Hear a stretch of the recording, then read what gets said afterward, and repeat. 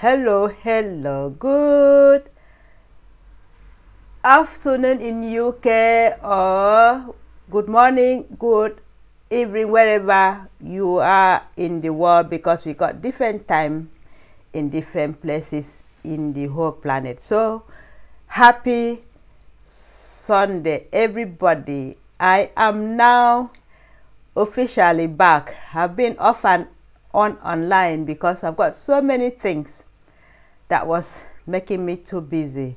So now today is another Sunday. First of all, a very big thank you to God Almighty for this wonderful day, Sunday, another wonderful Sunday that the Lord has made. Also, today I have to come here to also thank God for making it possible for me to sit down here and even talking, because I've been having so much of sinuses, very horrible kind of something that can drive you crazy. Headaches, all these points in your face, all the cavities. When it starts, it will just go round and round. So when the weather is changing, all the pollens, all the allergies will start, and then cold would trigger it. So this is how it is. But for me, I'm so happy that I'm still able to keep going, and I thank God for the support, and also thank to my hubby for providing and taking care of me when I was having sinuses attack. But that is not a problem. I am back. So now my head is right, because I was having all those congestion, and also I don't understand how to say it, but it was so horrible pains. So everything went into one: congestion and stiff neck and pains and all sort of things. So now there is no more problem. I'm happy I'm back again. So today we're going to also give a wonderful thank you to all my subscribers and anybody that is watching my program for cheering me up, for giving me that encouragement, also, and also for supporting this channel. Thank you very much. I am now going to share a bit of scripture about what we have to pass through in life, what and how we can cope with it, because this is just a kind of thoughts to ponder about. So I'm going to share it with you, that sometimes in life, oh, by the way, we are now 22,000 subscribers so far. I am so happy. That has made my day. Thank you for all your wonderful work. Not really very sure, but it looks like that, or 21.2, but let's see how it goes. So I've been dancing to boost my energy level. So don't forget to continue to watch my short videos about dancing and gospel dancing, and also inspirational dance. So I'm not a good dancer, but sometimes I just come up and dance, and also help with my keep fit exercise as well. So I'm just going to talk about things about life. So sometimes in life, all we need is a reminder, a little reminder of how God needs us to press on, to carry on through highest times, like difficulties, times that you feel that you are being mocked or hate or shame. None of this is our Heavenly Father's plan. So, oh, sorry about that. It's just this Sky News coming in. Sorry. So this is not the plan of God for us to be in a situation where we feel ashamed of who we are, or we feel intimidated in any kind of things we do. So God is giving us reassurance that we shouldn't be afraid. So it's not none of this is from God. So mind you, rather the enemy of our soul is using all those things to intimidate us, to make us feel bad or low about ourselves. This is nothing to do with us. So we have to choose and the way we respond to all this. So there will always be a lot of stone throwers among the crowd of every camp and faith community. So there will always be people like that. They will throwing stones on you, not really stones, but they will use their mouth to make you feel unworthy of yourself.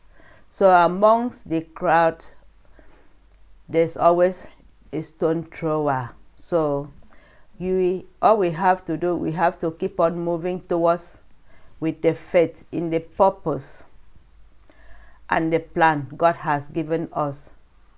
So we know God says He knows the plan He planned for us. Plan to keep us safe and not plan to harm us. Plan to protect us and in our future as well. So in this aspect, we don't need to respond to everything that we hear or see, because it is part of what the devil is using to distract us from achieving our purpose in life. So what we have to do is to keep calm and also let God take control of the situation. So by keeping moving, and we have to take every steps of faith, even though they might be too small for us. As if you see when people are hunting to kill or hunting in the forest like hunters, so it is not how much they can shoot, it's how much they focus and aim at the target of what they want to shoot. So this is how we are when we are walking in the path of life. We have to keep our head, our mind, we have to focus, and we have to look unto God, who helps us to understand this wicked world is full of people that can make you feel uncomfortable. So many of us know this. When we say keep moving, keep going, it's not a matter of still or standing still in one place. It's a matter of moving forward in life.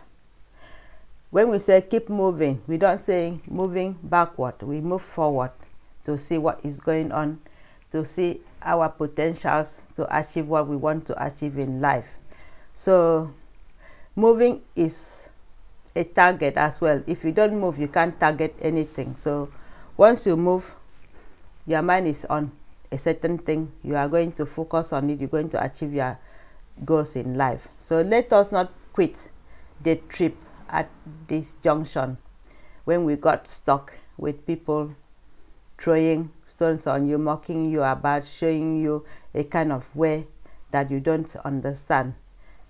Instead of you to get stuck in that situation, once you start moving, God is there to guide your steps and make a way for you.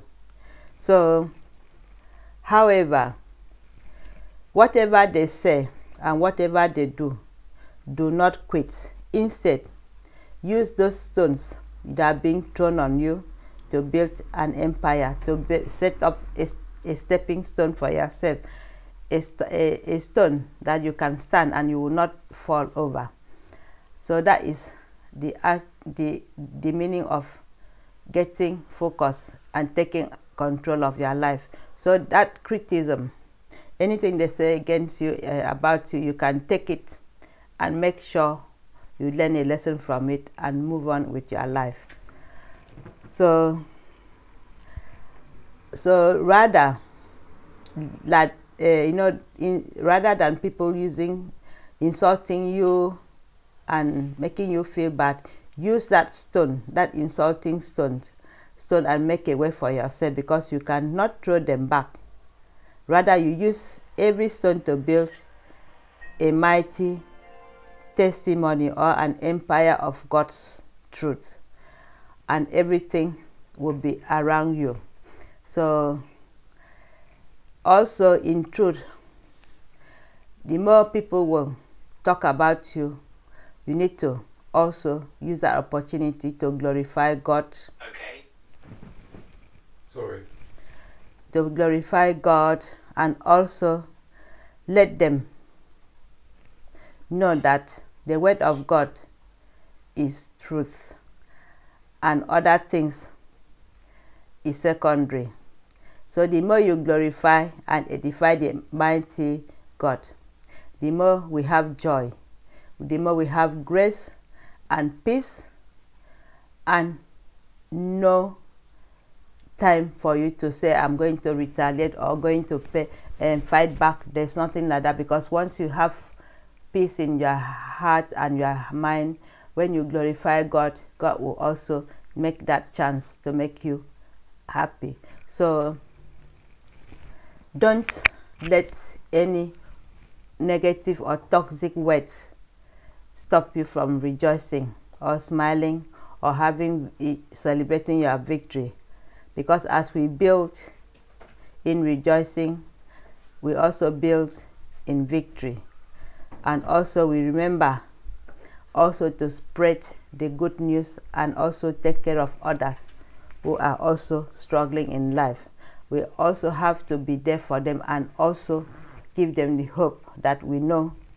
So we must also go through a lot of challenges as well in life for us to have enough testimony and also to inspire other people in this world. So we have to build up others as well, because God is giving you that chance to learn from hardship, to learn from any problem in your life, so that you can also use that testimony to inspire other people in this world.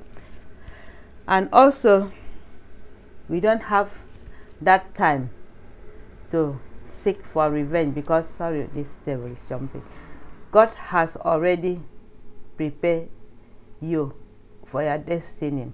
God knew your purpose in this world. So all we have to do is keep calm and rejoice in the Lord, and also let's go the past and look forward in the future.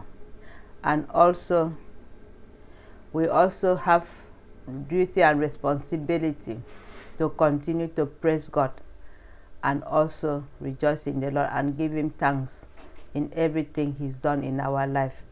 So thank you everybody for watching, and please do not forget to subscribe to Mrs. Always Right channel, and have a wonderful Sunday. God bless you all, and thank you, and bye.